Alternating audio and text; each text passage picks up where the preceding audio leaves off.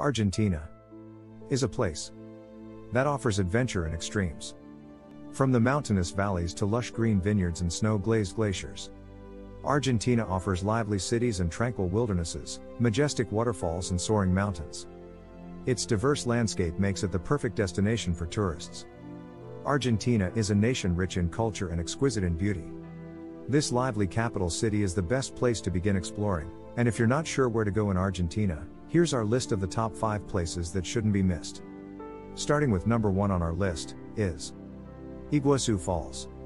The spectacular Iguazu Falls are located on Argentina's border with Brazil, with Iguazu National Park on the Argentine side and Iguazu National Park on the Brazilian side. These massive waterfalls, which are a UNESCO World Heritage Site, are without a doubt one of the most spectacular sites in South America. Thanks to a network of easily accessible walkways and viewing platforms designed to provide the best possible views, including some at the bottom of the falls, known as the Devil's Throat, you can get quite close to these thundering falls. In fact, Iguazu is made up of between 150 and 300 individual falls along its nearly 3-kilometer edge, a number that varies depending on the season, ranging in height from 60 to 82 meters, and each as spectacular as the next. You can easily visit it from the international airport in Argentina, especially if flying from Buenos Aires. Perito Moreno Glacier. The small town of El Calafate, the main hub for tourists visiting the UNESCO World Heritage Site of Patagonia's Los Glaciares National Park, offers plenty of accommodation options and other amenities for visitors. You can join excursions to see the park's popular glaciers, most notably the stunning Perito Moreno Glacier, a massive 30-kilometer-long ice formation and the world's third-largest freshwater reserve, just 78 kilometers from the town center. It's only a 2-hour drive from El Calafate to the glacier's large visitor center, and from there it's just a short walk to the glacier. Ice trekking tours range from an hour's walk over the ice formation to longer, 5-hour excursions for those who want to climb the glacier. Another notable feature of Los Glaciares National Park is the 3,359-meter-tall Monte Fitzroy, a breathtakingly beautiful mountain straddling the border with Chile that is said to be more difficult to climb than Everest. So don't try to climb this one. Recoleta, La Boca, and Tango in Buenos Aires. Buenos Aires is one of South America's most beautiful cities and also one of its largest. Buenos Aires is often the first glimpse of Argentina that most visitors have before heading off to popular tourist destinations such as Patagonia.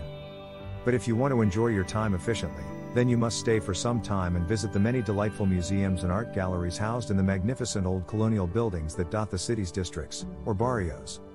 Visit La Boca, Buenos Aires' most colorful neighborhood and home to the quirky Caminito Street Museum, a magnificent pedestrian zone and open-air museum known for its brightly painted houses, amusing sculptures, cafes, music, and street tango dancers.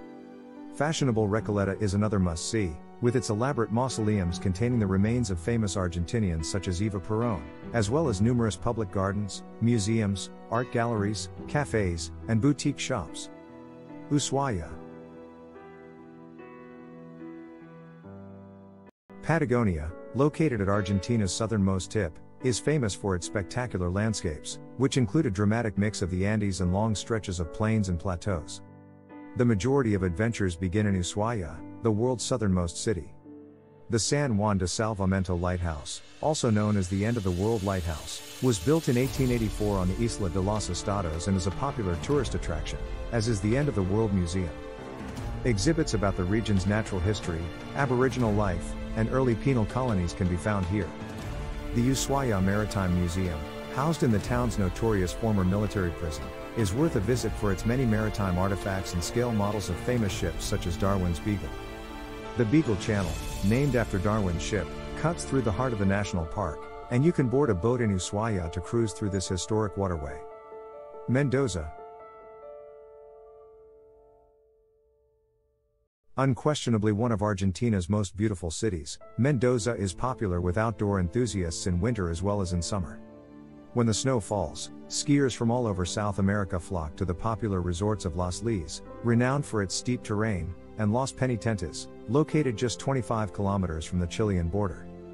In the summer, these same areas are popular with hikers and climbers, many of whom are attempting to reach the summit of the 6,960-meter-tall Aconcagua mountain.